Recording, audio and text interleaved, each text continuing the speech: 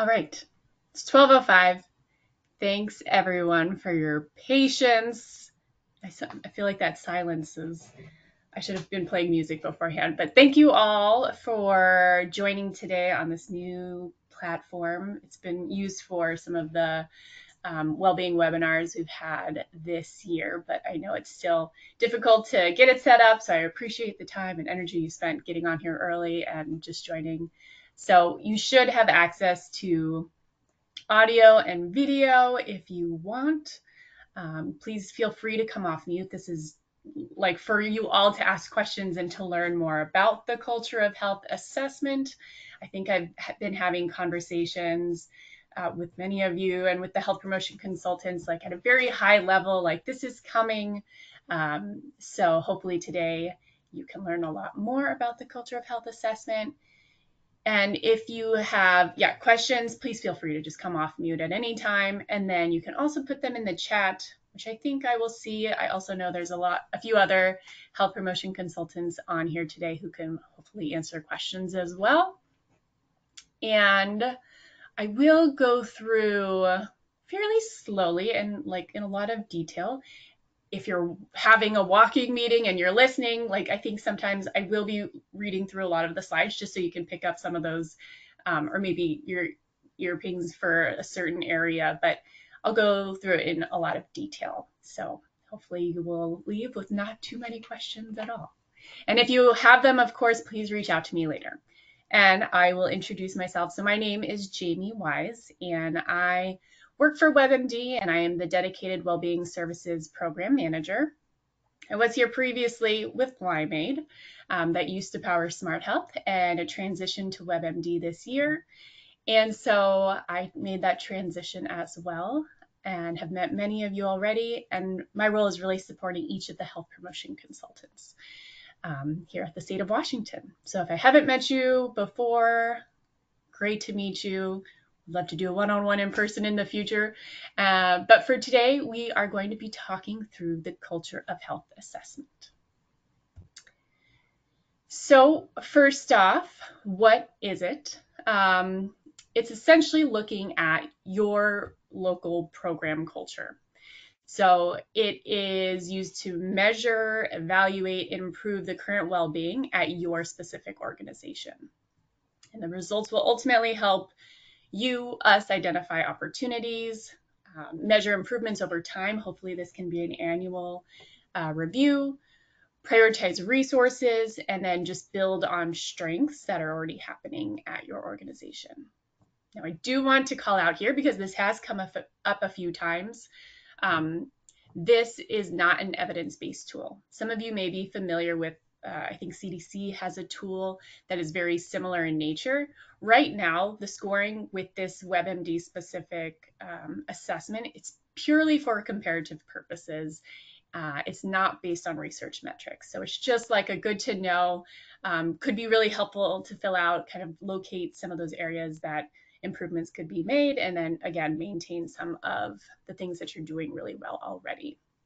It was internally created at WebMD in 2014, and then it was updated in 2021.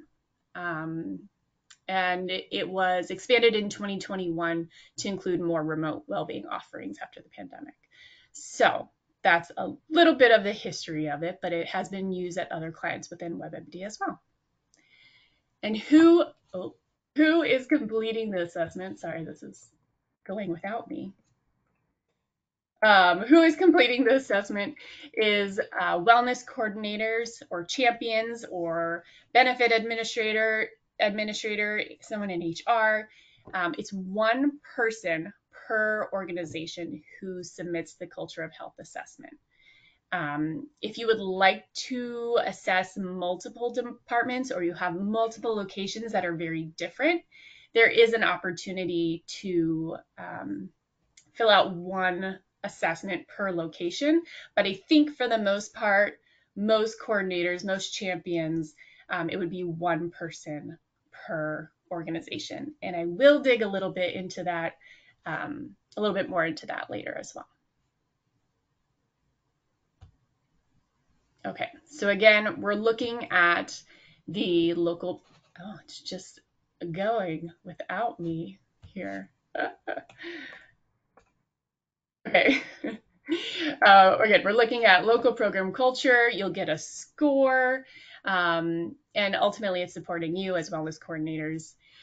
It is going to be implemented August 1st through August 10th. So it's any time between that period of August 1st through August 10th. It should only take you about 20 minutes. It's about 42 questions, I believe. And it will be online via SurveyMonkey. It sounds like most people have access to SurveyMonkey. I know of a few of you who cannot access SurveyMonkey. So in that case, there is a printout that you can see it. Hopefully you can see it in the top right-hand corner of your screen. There should be a materials. It'll be a page with a paper clip. Within there, there's a document that I recommend right now. I think it says download. Download it now so you have it, but that's the whole list of questions. And I will also pull it up as well. But you can download that now. You can fill it out. You can highlight it. So if you can't access SurveyMonkey, you can send it to me, your filled out sheet, and then I can fill it out for you. You could also use a personal email address. So there are ways around it if you don't have access to SurveyMonkey, but that is where the assessment lives. And that link will be sent to you on August 1st. So if you get it on August 1st and you want to do it right away, you can go for it. I'll dig into that one a little bit more too. And then ultimately your report will be ready in October. And that will be something where it can be either I just email it to you or your health promotion consultant emails it to you, or we can have a one-on-one and talk through it a bit more. And I will share an example report of what that will look like. And then ultimately, we're hoping for positive change here. Just again, looking at opportunities, identifying if you have a champion network or not. Maybe that's something to include. I know some people have been really looking for ways to engage with leadership more. So this could be a report that would be something that leaders might be interested in looking at. I think there's a lot of good things that could come out of this. So let's look at the health topics by category then. It's just going fast. Okay, so there's a few different categories here. So we're covering nutrition, physical activity, tobacco, mental health, financial well-being, communications, leadership support, champion engagement, social connectedness, on-site participation, and remote employees. So quite a few different topics, and each of these will be listed out in the SurveyMonkey and on that PDF. And most will have somewhere from like 1 to 7 questions per topic. Okay. So the steps to complete the Culture of Health assessment. First, we're going to review the FAQs and the list of assessment questions that I just referred to. And then I do highly recommend answering those questions in advance on your own or with a small group or wellness team. And you can go ahead and just print this out right now if you have access. I will also show you could do like highlighting in the PDF itself. So I am going to get out of this presentation and then bring up the PDF itself so we can go through it in more detail since I have you here and you've set this time aside. So this is the list of assessment questions and FAQs. So of course, I'll show you this later, but there's highlight marks already. We already know the purpose. When and where do we find the Culture of Health assessment? It will be emailed to you on August 1st with a link and those FAQs. You must submit it by August 10th. Again, who should complete the Culture of Health assessment? Probably most of you on the call today. You are the one person who would be perfect for filling out the assessment about your organization. One question that has come up already was who to fill out the assessment with. So yes, it couldn't be you on your own. It's about you identifying strengths, like offerings that are at your site already. There are some who have thought that answering the questions with a wellness group or with their safety team, um, colleagues that you have, that's a great idea if you want to get all together and go through each of these questions, because sometimes, yeah, maybe you view it one way, but maybe someone else on the team views it a different way. So if you can get kind of that team thought there, that could be a great idea if you do have that opportunity to connect, right? I know some of you have meetings at certain times of the month, so that can be a good opportunity. So you have the questions today. So if your meeting's coming up, you could set aside some time to go through those questions and answer them together. Let's see. Can you start the assessment and then come back to it at another time? The answer here is no. You must complete the assessment in one sitting.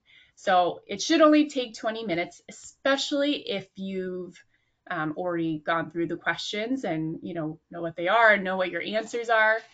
But ultimately, if you do part of it and think you want to come back later, it will save it as incomplete. So don't let that be you. Do it all in one sitting, and then I'll show you what the link looks like as well. All right. Can you go back and change an answer after submitting? No, once it's submitted, you can't change the answers. However, and I'll just pull up the link now, you can go backwards. So I'll talk a little bit more about this, but this is the first page. When you open the SurveyMonkey link, it will ask for your contact information and then your business division department. So for this question, it doesn't specify. I couldn't change it in the SurveyMonkey link. But what you would do here is you'd either write PEB or SEB and then department of blank or your organization name. If you're someone who is wanting to fill out 2 separate assessments for 2 separate locations, this is where I'd want you to just be very specific about, so we can differentiate them. So whether it's location 1 and location 2, or maybe the city, that's where I'd want you to be very specific, is right in that what site, location, department do you work at.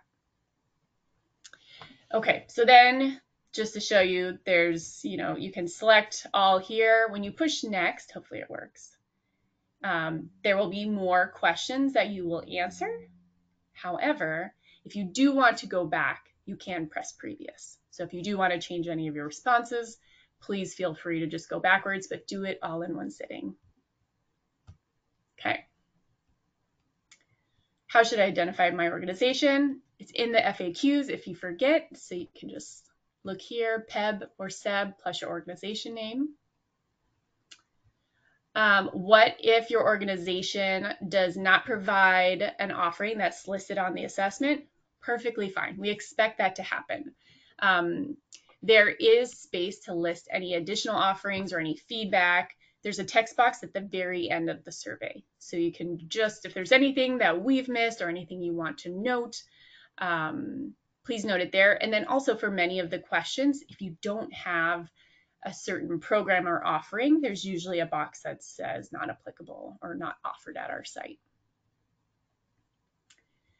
All right, what does the score mean to you? You will get a numerical score, but it's less about focusing on what that number is and more about where you can build and find opportunities to change over time. Again, the results will be in October.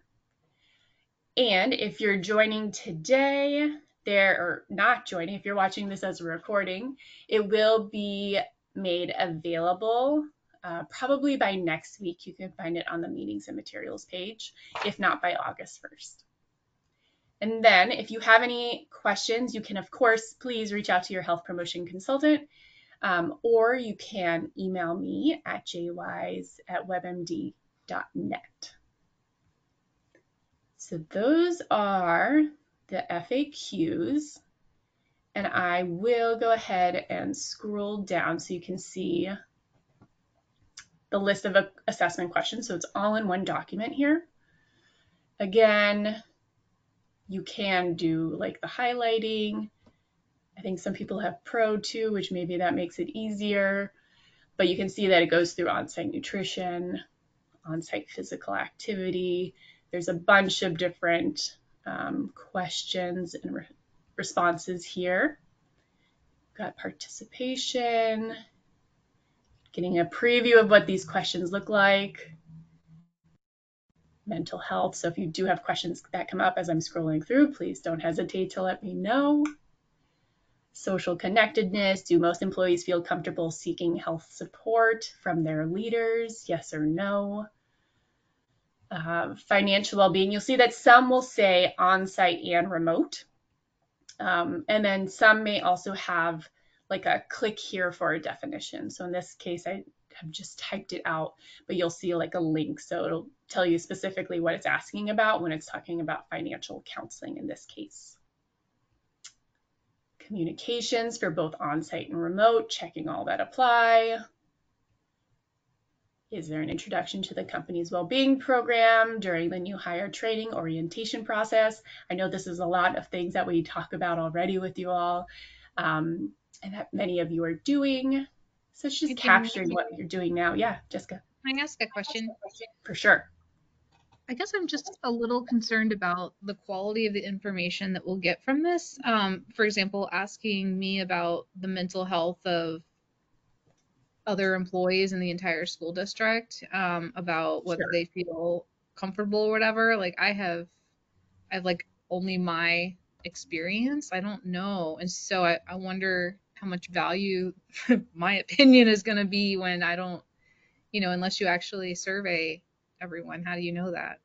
It's a great point. And like I said, not an evidence-based tool. It's been a tool that's been used with other clients that just helps the champions or coordinators just get an idea of like, maybe where am I as the coordinator, maybe missing things in certain areas. So I agree. This is like pretty generic. And, I'll show you what the report looks like as well. And then it'll compare your organization to other organizations. You won't see the names of other organizations. But I think it's maybe more geared to like seeing big picture, like, oh, maybe what am I missing right now? Or like just I was talking with someone yesterday and they already had another survey that went out. So like using that survey to think about what employees had already answered and then what you as a coordinator is maybe answering. I think that's maybe one way to look at it as well. But I totally think that's a valid point. I mean, I would love to have this be a survey that goes out to all the employees, and we as a district would just basically give the information out. Hey, Seb is having this survey. We can do a wellness assessment, and here's, and just promote that they're doing a survey, and it's, their opportunity to weigh in. But if I fill it out, I don't know how much value I'm going to personally Sure. get out of it. So anyway, just And maybe something. if you did it with a team too, like if a well-being Yeah, or safety team or other my colleagues. wellness team Yeah. doesn't meet until October, so Ah, I was thinking I could do it with them, but we don't meet till then. So anyway, just yeah. No, it's a great call out and I appreciate it. I know there are some other organizations that do just like surveys out to their own orgs or districts or whatever it might be. So it's like put a pin in that for other question because maybe there's other groups or yeah, organizations that are doing because something similar. currently we don't, and I think we should. That's all my personal opinion. So, Yeah. Okay. No, I think that's a good call out. And okay, thank you. let's keep that in mind. Yeah. Thanks for asking it. Are there other questions that are coming up right now? I haven't checked the chat. Oh, I see them coming in. I'm sorry. Are we able to get this document review, prepare, etc. before August 1st? You can get it right now. If you haven't seen it already, it's up in the right-hand corner, I think, of your screen. Have others found it? The materials link with the document, the PDF. It should say, oh, great. I'm seeing thumbs up. Perfect. Okay, so it's there so you can download it right now. And I'm probably reading through these late. Okay, jumped in late. Okay, people see it. But do we have a list? Okay, I think I've answered that question. I'm glad people have seen it. There's the list of questions. Collect input. Perfect. Okay, I think I got those. I'm going to keep going through this so you can just keep looking at the questions. Yes, you, the individual, are the only one answering it. And hopefully it'll be over time. So annually this can be completed. Champion engagement, if you have one, on-site or remote. Does the champion network have meetings on-site or virtual, at least quarterly? Then we have remote program offerings at the bottom here. It's to assess well-being offerings for remote employees. Some of them have asterisks. So that means you have to answer it. So you can see that if employees are working remotely, it's a yes or no, but then the ones that concern remote questions, then you just will not have to answer those. We'll just move forward. All right, so quick and easy there. Showed the link. Again, in this document then, I have that example of how to list your name, SEB PEB, plus your organization. Completed in one sitting, only should take 20 minutes. There is no option to save and continue. I think I've made that clear, but calling it out. So the results report, what will it look like? Okay, so here is an example report, and I'll make it bigger. This is not exactly what your report will look like. It may change. Please don't hold me to this report. It's just an example of what could potentially be on it. So first it will show key findings. So what were the strengths? Like what were things that you had identified that are available at your organization? So maybe employees are familiar with their wellness team or committee contact, or you're promoting well-being on a frequent basis. Where are some opportunities? They could be given more access to nutritious food options on site, or more tools for stress management. Maybe that's something you have identified in the survey that you don't have currently. Then potentially a culture score here where we would see, again, there's that number that you're getting, which I don't want you to think too much about the number, but you could see your score versus potentially on average where others are scoring as a whole. So listing why some locations might have a low culture score. Maybe there are no opportunities for physical activity. Maybe you're not communicating well-being offerings right now. How can we boost that? Or what are some opportunities? Or did you know that we had pre-made communications already that you could send out? And then reasons a location would have a high score, having a champion network. Some organizations have that, or combined with their safety team. Maybe there's well-being activities that are offered quarterly, whatever it might be. So we'll have something like that where just will show high versus low. Year over year, we can see how those numbers change over time, potentially. And then potentially looking at score by location, probably not including other organization names, but just so you can see where you are ranking in terms of offerings that you have. Looking at different health topics, so all those different topics that I talked through, where scores are maybe high versus low in terms of those offerings you currently have. And then looking at the strengths in terms of, all those different categories. So maybe you do have strong leadership support, maybe there are communication, things that we want you to continue maintaining because you're doing a great job at them, based on your understanding of how you filled out this survey, of course. And then looking at those opportunities. So did you call out that you haven't had any tobacco awareness programs, or that you just haven't shared them widely with the population, or it's something you haven't done recently or in the past year or 2 years? That's where we might just call out those opportunities. Okay. I think I covered, that was just the report. Example report, as I said. It will look similar to that. That will be in October. It will be in a PowerPoint format. And then, let's see, I don't have too much left for us. But ultimately, we would have just more conversations about how to boost your offerings, or make sure that we're supporting you in the best ways we can, and supporting your employees. So I kind of talked about the low culture versus high culture score and what we can just think about there. I think it's just probably more of an opportunity for discussion and to talk through these results. Again, not an evidence-based survey by any means. Something we're definitely looking into as this gains more interest, and like I'd love to just see how this comes out and what you all think of it.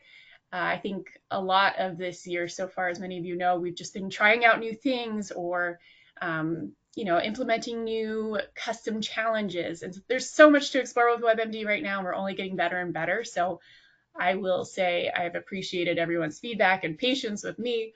I'll speak for myself in terms of just everything that's been happening with the new program. So I hope you're excited to try it out and see how it goes. But again, the meetings or the up in the right hand corner, there's the materials that has the download. So download it there, print it out. It will also be sent out August 1st, like I've said. If you do want more support, please just feel free to reach out and like we can get together again, answer any questions you have. Please feel free to email me.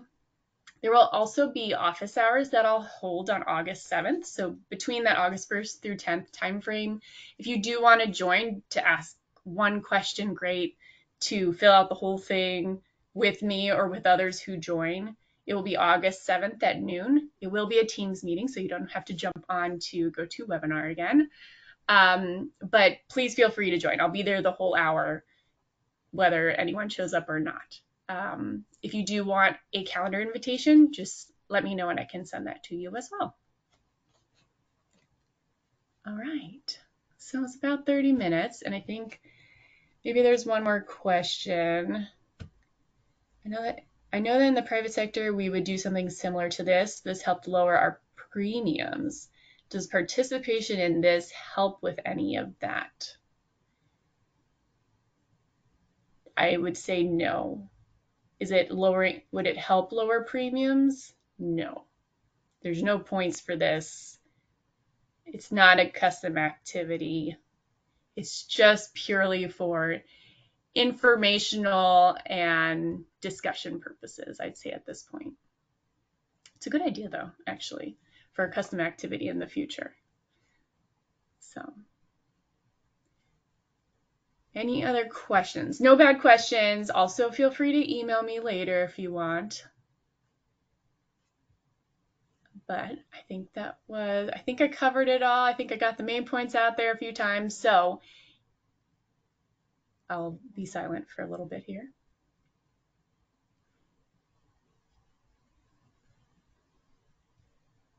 Okay, maybe a new question. Oh, thanks. Thanks, Debbie. Thanks for joining today. I hope it was helpful. I hope it doesn't take up too much of your time. And great. Well, I will hang on. I think